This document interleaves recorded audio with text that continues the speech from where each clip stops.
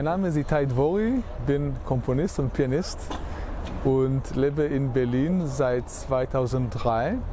Und hier begann alles, kann man sagen. Wir sind in Gendarmenmarkt. Ich bin schon 2002 zur Aufnahmeprüfung an der Hochschule für Musik Hans Eisler, der hinter uns ist. Und damals konnte ich sehr wenig Deutsch, habe Unterkunft für diesen Besuch, für diese Prüfung gesucht, habe eine Liste bekommen von der Goethe-Institut in Tel Aviv mit unterschiedlichen Jugendherbergen, habe einfach ziemlich zufällig eingesucht, wo einfach auch Platz war. Das war Jugendherberge Wannsee. Ich habe aber natürlich, weil ich nicht so gut lesen konnte, Deutsch, Wannsee. Gut, habe ich gebucht, der hatte noch Platz, das war Februar. Und dann am Abend rufe ich meine damalige Freundin an und sage, ja, ich habe eine Übernachtung. Ach wo, sie kannte Berlin besser als ich und sie kannte auch Deutsch besser. Ja, das ist Wannsee.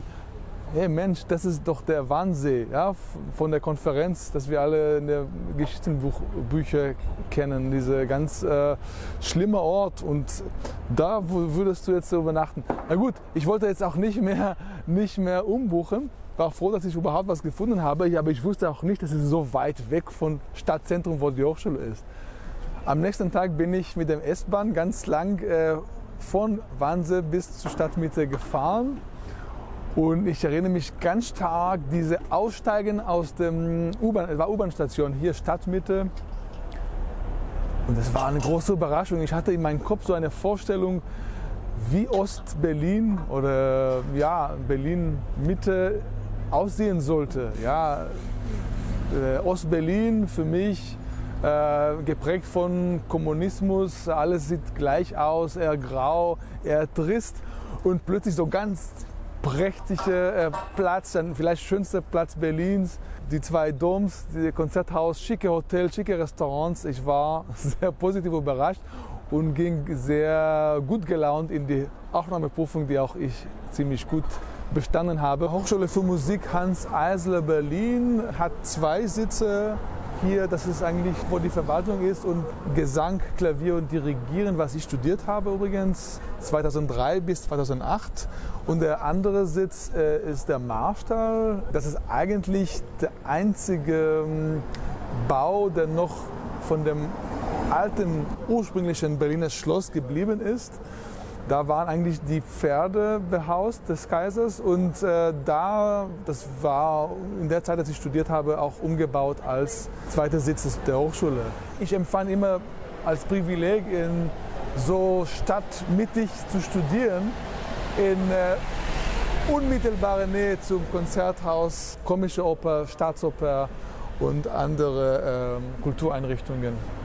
Die Mensa der Hochschule, die war so in einem etwas versteckten Haus, und ich musste immer, wenn ich dorthin gelaufen bin, neben diesem schickes Restaurant Luther und Wegner vorbeilaufen. Und das war schon manchmal hart, als Student, der natürlich eher in Mensa essen soll, die schönen Gäste und die schönen Gerichte, die serviert waren, zu sehen und schon etwas neidisch zu sein. Bis es war genau in dem ersten Semester, eine Cousine von mir aus der Heimat besuchte und meinte, ja, sie würde gerne schön essen. Dann habe ich gesagt, okay, wir essen jetzt hier Mittag, weil ich das einfach mal erleben wollte. Und das war hier ein sehr schönes Erlebnis, in einem schönen Tag wie heute hier einen schönen Wiener Schnitzel zu essen.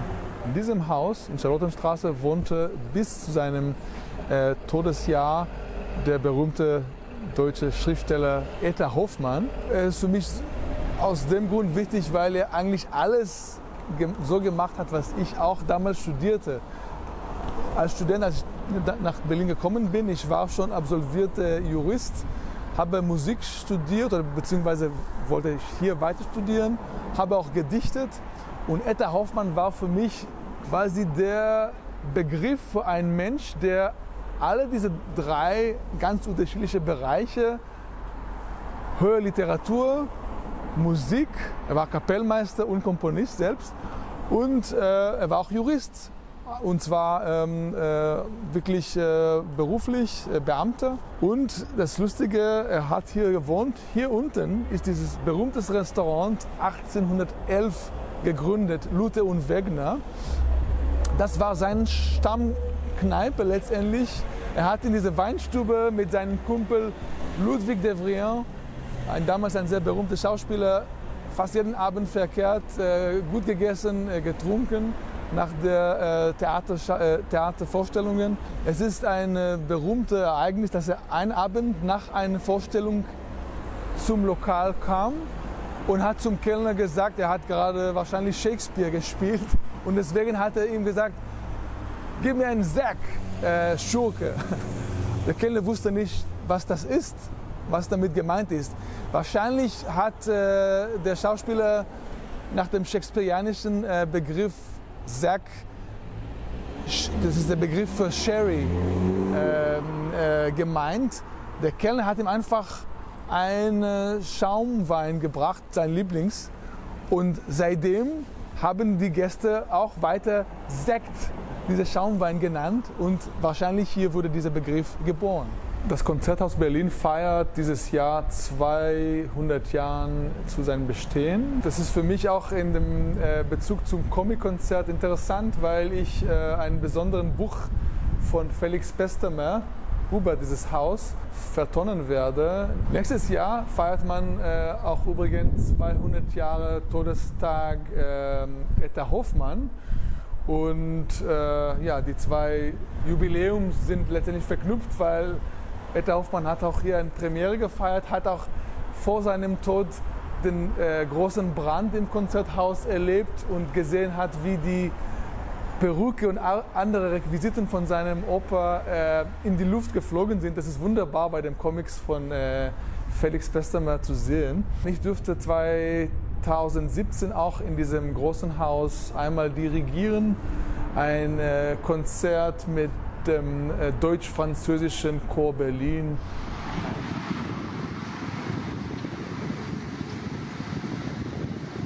Ja, hier ist die kleine und feine Galerie der Deutschen Bank.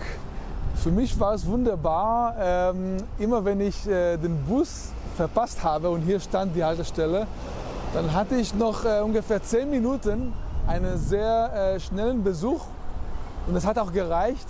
In dieser Galerie ist ein Raum letztendlich, aber mit weltberühmten, jungen, weltberühmten Künstlern. Schnell mit 2 € als Studententarif eine Aufstellung zu sehen und hops, dann den gleichen Bus, nächsten Bus zu erwischen, war immer sehr angenehm nach einem langen Studiumtag. Wir sind hier Charlottenstraße, Ecke unten den Linden. Gegenüber dieses kleinen Museum der Deutschen Bank befindet sich die große Stabi, sogenannte, also die Staatsbibliothek Berlin. Preußischer Kulturbesitz, sehr wichtige Dokumenten und Manuskripte, gerade für Musiker. Alle Beethoven-Sinfonien und viele andere Sachen sind hier. Ich habe viel Zeit als Student hier recherchiert. Die Bibliothek ist jetzt neulich in Corona-Zeit neu eröffnet nach einer langen Sanierungsphase und ist auf alle Fälle besuchenswert. Und wir sind natürlich hier in richtig, wie sagt man, Spucknähe zur Staatsoper, Deutsches Historisches Museum und alle anderen möglichen historischen Orten. Friedrichstraße, eine Straße, wo ich mich immer wohlfühle, aus irgendwelchen Grund. Sehr kommerziell natürlich, die großen Ketten, aber auch schöne Cafés und vor allem für mich quasi und für andere Musikstudenten unsere unoffizielle Privatbibliothek Dussmann, das berühmte Kulturkaufhaus. Immer noch sehr wichtig für CDs, Partituren, aber auch natürlich Literatur, Graphic Novels. In der Hintergrund sehen wir das Rote Rathaus. Da durfte ich mein Diplomkonzert mit Dvorak, 8. Symphonie dirigieren. Einstein-Café, eine der kulinarischen Institutionen der Stadt. Hier unter den Linden. Es gibt noch eine Filiale, sehr schön, auch in Nollendorfplatz. Für uns irgendwie schon ein Muss geworden in der Familie. Immer wenn wir Besuchen kriegen, dann gehen wir hier einen Apfelstrudel essen.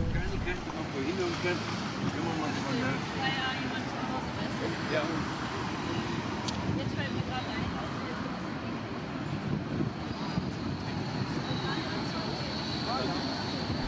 Das ist das Deutsche Theater Berlin, eine der vielen Theater eigentlich, die Berlin-Mitte schmücken. Das Theater ist in der Schumannstraße parallel zur Reinhardtstraße, benannt nach Max Reinhardt, der berühmte Regisseur, und bis zu der Zeit der Nationalsozialisten war er hier Intendant. Das Theater wurde 1850 gegründet. Damals in den ersten Jahrzehnten war eher Unterhaltungsrepertoire gezeigt. Erst Anfang des 20. Jahrhunderts mehr Autorentheater und bis hin zu der Nationalsozialismus. Dann natürlich war ein großer Bruch. Interessanterweise auch der Berliner Ensemble, das ein anderes Haus inzwischen hat, seit Jahren schon in Mitte, war aber auch hier zu Gast. Und Bertolt Brecht, Mutter Courage, hatte hier im Deutschen Theater ihre Premiere gefeiert. Ich habe hier das Buch von Barbara Yelin und David Polonsky, Vor allem eins, dir selbst sei treu, über die Schauspielerin Channa Maron. In Israel, das Land, wo ich herkomme, ist sie jedem bekannt. Sie war eine der Grand Damen der israelischen Theater und auch Film. Und das Beginn ihrer künstlerischen Tätigkeit war hier in Berlin in den 30er Jahren. Sie war ein Wunderkind, hat in Filmen von Fritz Lang zum Beispiel gespielt, hat aber auch Theater gespielt. Und gerade diese erste Szene, das Buch erzählt ihr sehr außergewöhnliches Leben. Sie rennt hier mit ihrer Mutter zum Vorsprechen im Deutschen Theater. Welches Stück? Pünktchen und Anton von Erich Kästner. Und das ist eine wunderbare Geschichte. Hier sieht man auch das Deutsche Theater. Erich Kästner taucht auf. Der Sohn von Max Reinhardt, worüber wir schon gesprochen haben, Gottfried Reinhardt, hat das wahrscheinlich damals inszeniert als junger Mann. Diese Szene erzählt erstmal von diesem Vorsprechen. Sie war so ein freches Kind, sehr intelligent, wollte gar nicht hin. Sie wollte überhaupt nicht unbedingt so eine große Karriere machen. Die Mutter hat sehr gepusht. Und das ist alles in dieser sehr kurzen Geschichte, 2 Seiten erzählt, wie sie kommt auf die Bühne, ihr Name wird gerufen, sie geht und sie sagt, naja, ich bin überhaupt nicht vorbereitet. Herrschaften, ich habe den Text gar nicht gelernt. Wir sollen alles können, die Kinder. Wir sollen singen, wir sollen auch schlafen gehen zeitig, wir sollen die Zähne putzen. Ihr habt keine Ahnung, ihr Erwachsenen, was wir alles erleben. Und Erich Kästner sitzt dann im Saal und sagt, mein Gott, das ist mein Pünktchen. Und er sagt zu ihr, und ich zitiere, Sie spielen Pünktchen nicht, Sie sind Pünktchen. Dürfen wir sie arrangieren, jungen Damen? Also so schöne, witzige Erzählung und ja, war für mich ein Einlass, hier das mitzubringen, wenn wir jetzt über Berlin-Mitte und deutschen Theater erzählen. Ich habe diese Kapitel und noch ein anderem aus diesem Buch vertont in meinem langfristigen Projekt, das Comic-Konzert, wo ich grafische Literatur und Comics, Kunst-Comic vor allem vertone am Klavier oder auch mit Band.